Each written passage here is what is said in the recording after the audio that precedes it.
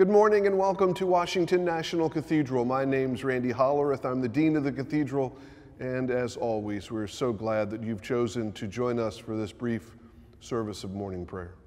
Let us begin. Alleluia, Christ is risen. The Lord is risen indeed. Alleluia.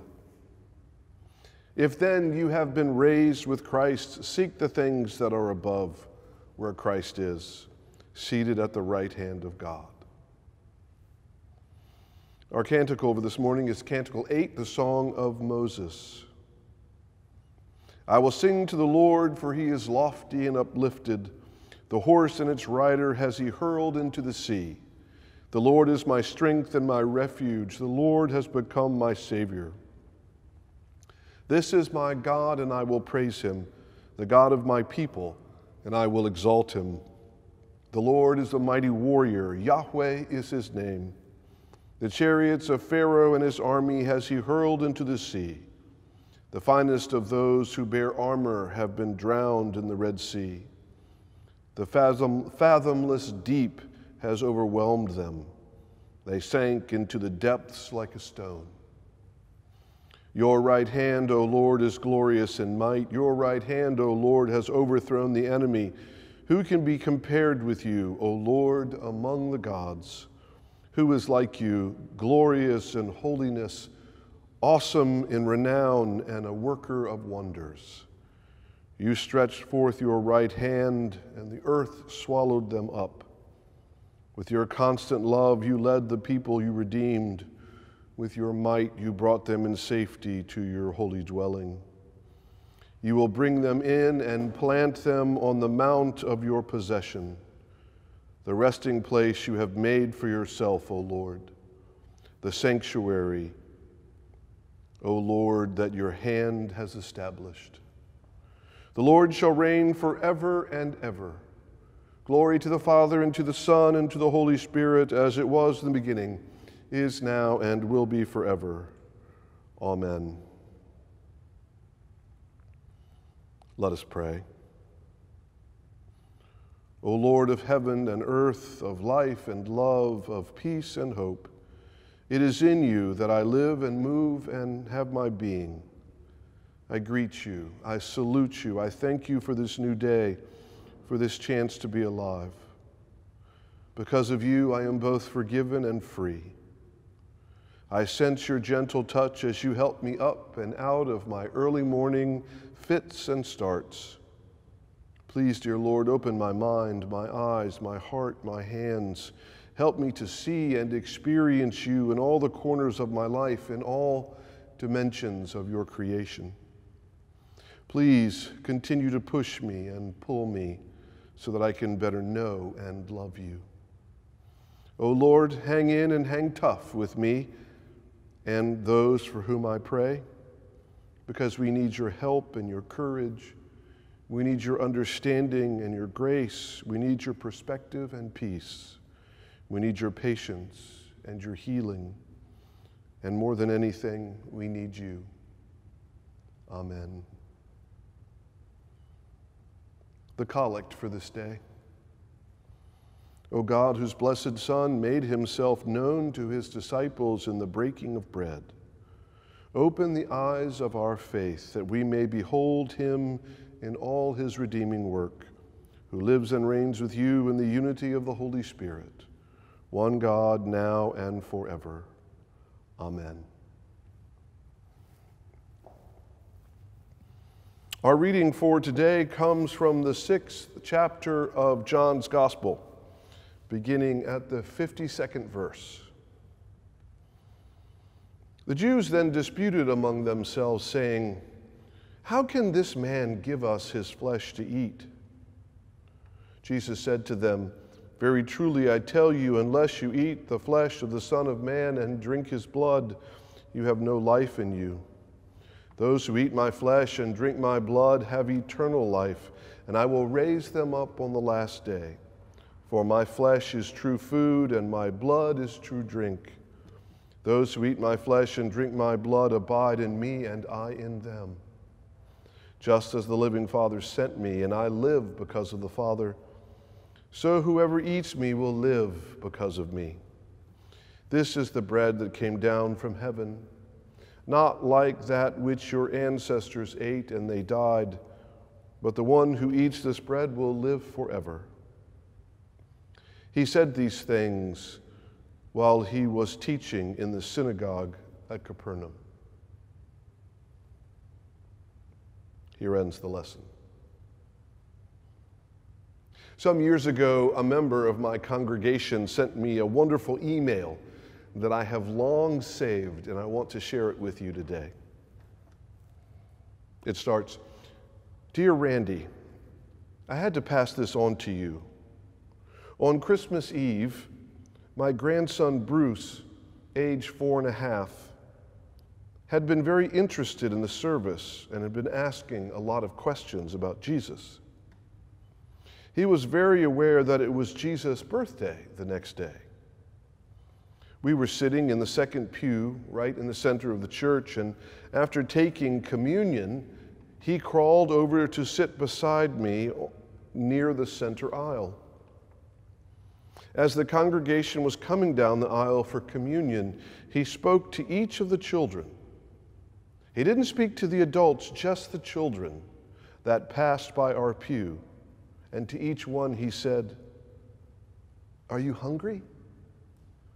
You're going to get the body of Jesus, and it's yummy.'" Wow, my friend goes on to write, "I was blown away. That really touched my soul.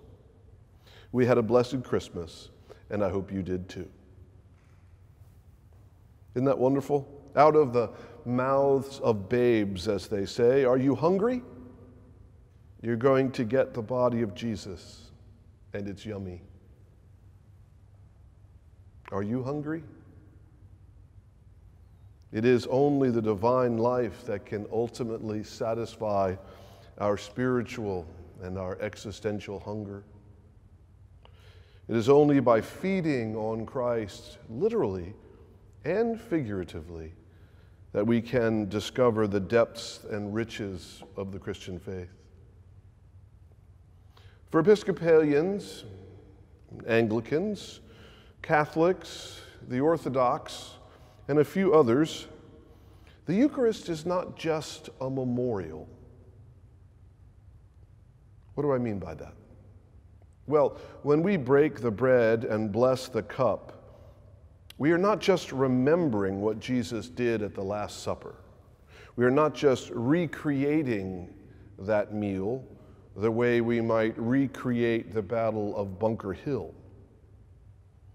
No, for us the Eucharist is much more. Yes, we are reminding ourselves about what Jesus did on the night he was betrayed, when he gathered with his friends for that final meal right before he was arrested.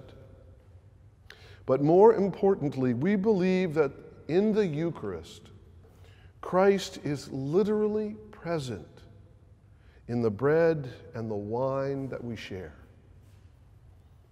Once consecrated, that unleavened bread and, in our case, port wine, become the body and blood of Christ.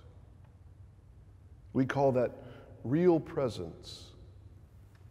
Yes, they're still bread and wine, but now they are more than bread and wine.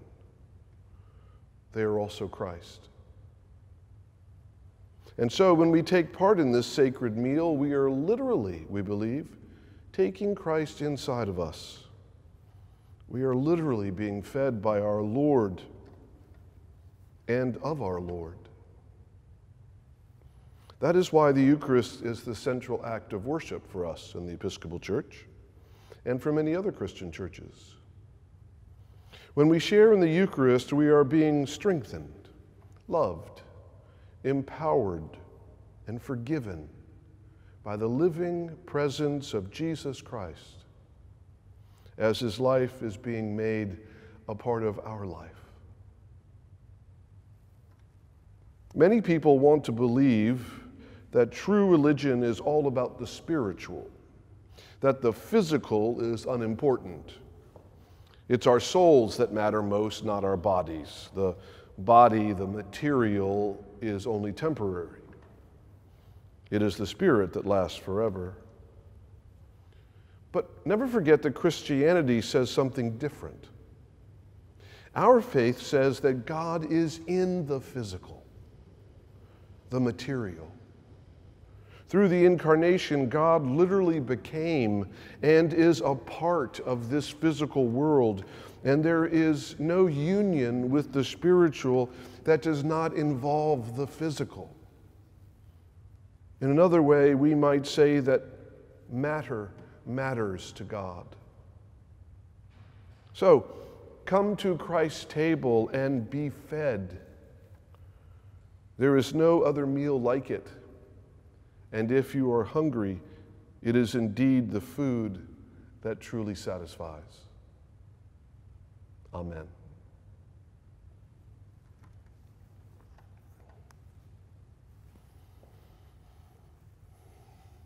Now, would you join with me as we pray the words our Savior taught us? Our Father, who art in heaven, hallowed be thy name. Thy kingdom come, thy will be done, on earth as it is in heaven. Give us this day our daily bread, and forgive us our trespasses, as we forgive those who trespass against us. And lead us not into temptation, but deliver us from evil. For thine is the kingdom, and the power, and the glory, forever and ever. Amen. Let us pray. Gracious Lord, you alone know the secrets of our hearts. You alone understand the burdens we carry and the pain that we bear.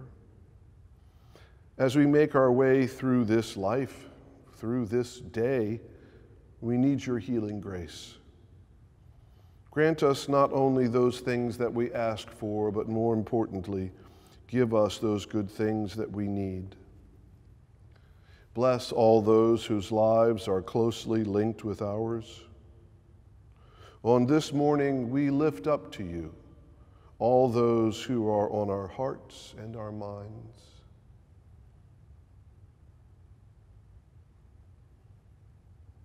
Remembering especially the people of Ukraine.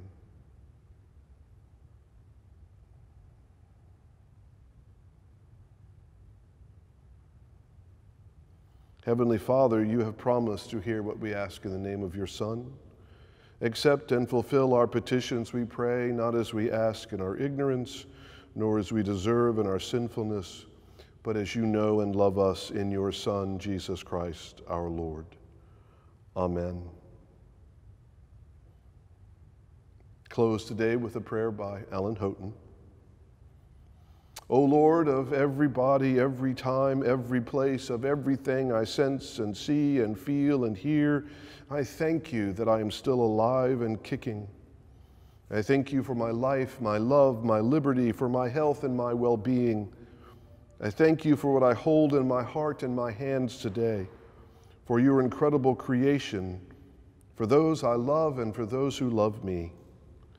I thank you for this chance to be useful and creative, for this day with all its unfolding challenges. I thank you for the wondrous gift of yourself in Jesus, and especially for your promise of a life everlasting. And last but certainly not least, I thank you for listening to my scattered prayers this day. Thank you, gracious and loving and patient Lord. Thank you. Amen. And may the peace of God, which passes all understanding, keep your hearts and your minds in the knowledge and love of God and of his Son, Jesus Christ our Lord. And the blessing of God Almighty, the Father, and the Son, and the Holy Spirit be with you and remain with you this day and always.